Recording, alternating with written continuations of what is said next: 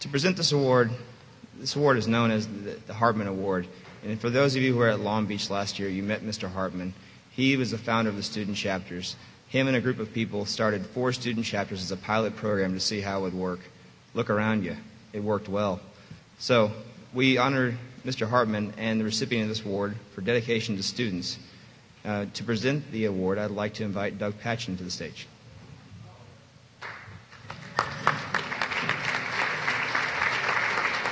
Thank you. I've been very fortunate to know the person we're going to honor tonight for more than 30 years, ever since I met her when she was a student, and I interviewed her at the AAPG meeting in Oklahoma City.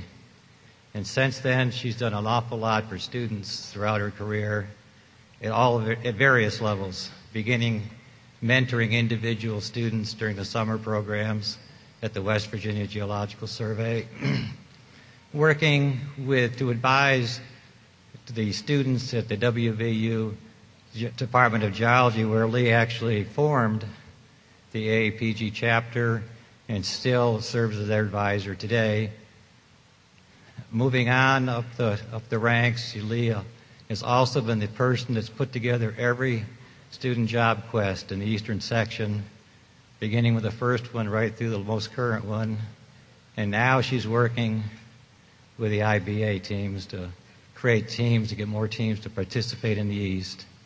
So I can't think of anyone more deserving for this award than my good friend, Lee Avary. Lee.